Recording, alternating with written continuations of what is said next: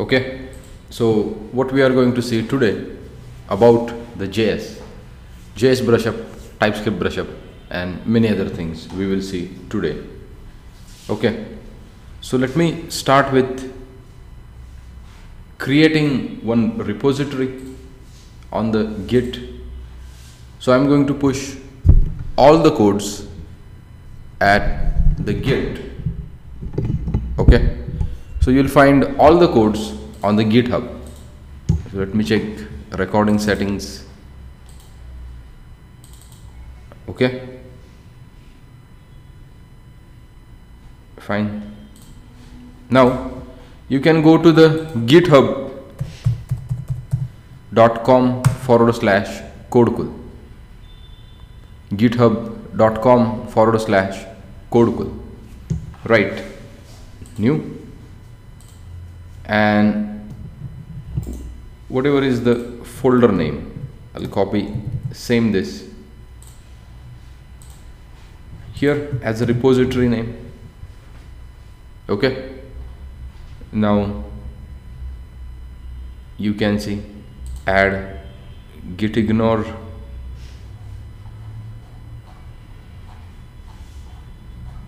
So git ignore for what it is asking. So I am saying git ignore for node, git ignore file it is asking you. Now I would like to add git ignore file for, or I'll add it manually.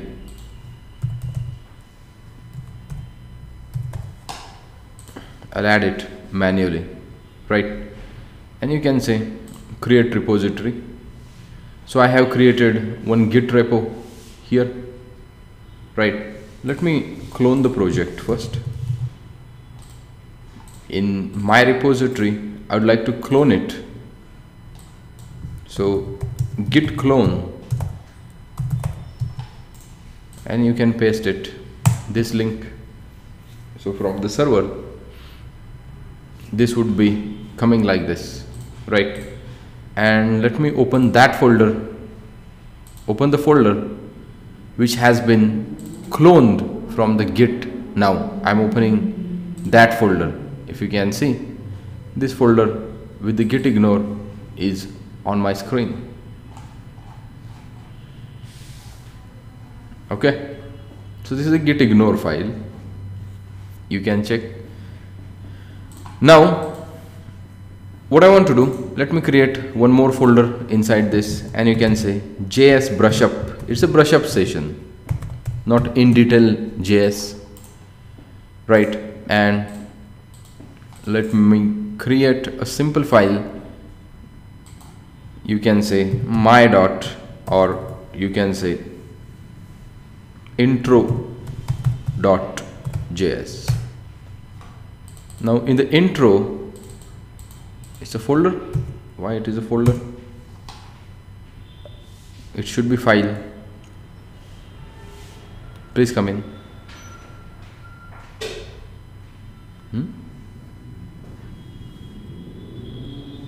What happened? Okay, so let me add it, and you can say intro.js, right? So I'm saying it is nothing but what? Introduction.js. Now when you say intro, let me tell you all thing about JS. So here you can say very first code I'm going to write console.log, and here you can say this is introduction to JS, JavaScript, right? Now before that I want to test all these codes. What I want to do, I want to run all these codes, right? Make sure that in the introduction session, make sure that you have installed Node.js on your machine. You have installed what? It's a long-term support LTS, and I'm using this current one 1140, right? If you go to the command prompt and if you type node -v, I would be having 1140 is my latest version. Now how do you install the node? For installing the node, right, if you are on a Macintosh, very simple. If you are on the Windows, simple. But if you are on the Linux, it might create little bit complications. So make sure that you will first install NVM, node virtual machine, on your machine, on Linux machine. Even if you can do this on the Windows Mac, that is also fine, right? But mostly it is for the Linux only. So on the Linux, every time install what you can say node by means of NVM only, node virtual machine only, right, is very important thing. So NVM is one utility which will give you access to all the remote versions. If you can see, NVM is one utility which is giving you ls remote. ls remote means all the latest versions of the node that would be on your screen. Can you see version 10.14.2 is a LTS version, right? And presently I am using this green one. Now you can, if you want to install any of the version, you can put NVM install. Yes, NVM install 10.2.1, something like this. So this version would be installed on your machine, right? And one additional feature of the NVM is that it is allowing you to use multiple versions of the node by the command nvm use.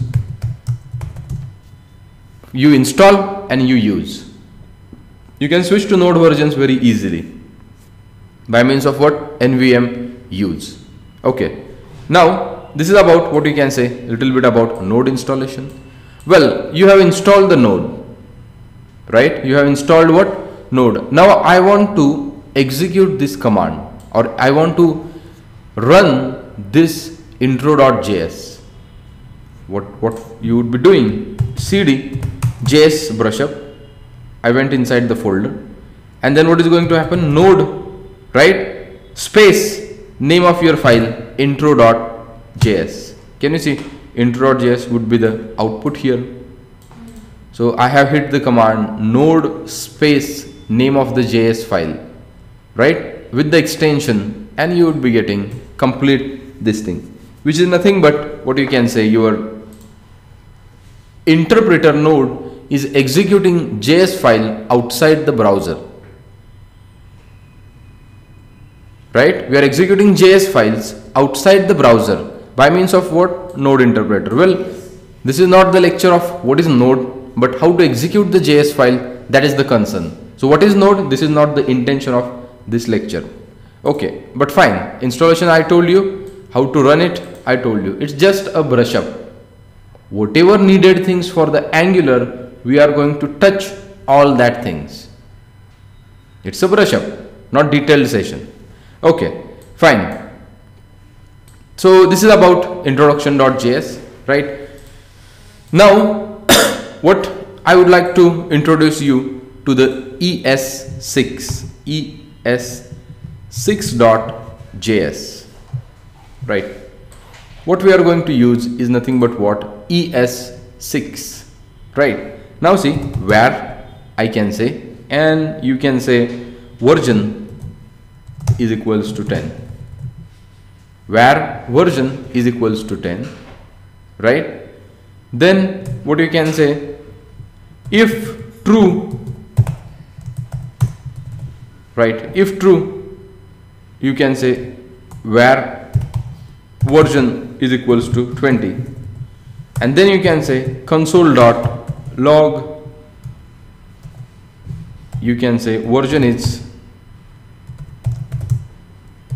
what you can say plus ver, this one. So this program will tell you the problem of where. Do we have discussed this? Do we have discussed this before?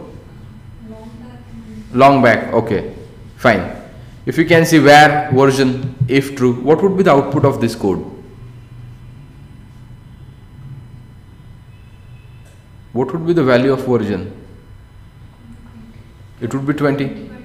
Okay, but technically, right, if you are in the scoped programming language, if you are discussing the scope, value of the version should be what? 10. But see, let me run the program, and what happens, node, you can say es6.js, version is 20, right? But technically answer should be what? 10. Now if you want to introduce the lexical scoping, right, what I'll do, I can have let, right, I will introduce what? Let, you can say nm, OS name is, you can say honeycomb,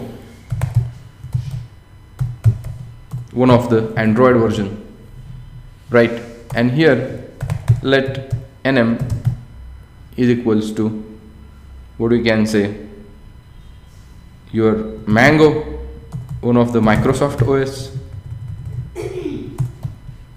Mango, right, and you can say console.log OS is what you can say plus nm. OS is what? Plus nm. Now let me run the code once again. I have used let, right? I have used what? Let instead of what? Var. Now see the output, right? If you can see, for the var version is 20. For the var version is what? 20, because you have used what? Var. For the let version is what? Sorry, name is what? This and not this. If you can see, so this version is this version, right? This name is taking from what? This name. Scoping. Scope has been involved now because of what? Let. Remember that, use let instead of vars. You can completely replace vars with the lets. Lexical scoping. Okay. Now another thing, multi-line strings, right? Here you can say console.log, and I would like to have multi-line strings. I would like to have multi-line strings. See, I'm using backticks. These are not what you can say single quotes. These are backticks, right? And multi-line string is possible. See, right? So we have, you can write something. We have Android in Codekul and version version version is, see, right, version is 20, and OS is what you can say Mango, like this. Multi-line strings, see, and you can evaluate also. Instead of this, you can use dollars, and inside dollars you can say ver. So instead of OS, this you can have dollar, and you can have what you can say nm.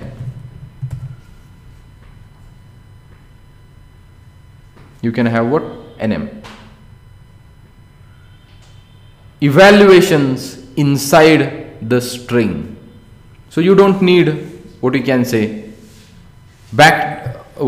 your these things, concatenation. Instead of this, how you can write this? OS is, remove the plus, this ugly syntax, and here you can have dollar and the nm. So this line and this line is very same. Lexical scoping, right? In the ES6 there are many more things, right? After the functions and the variables, I'll define that as well, right? But for this we can use this much lines of code only, right? Now how to represent the functions and how to represent the another things, that we'll see in a moment. Okay.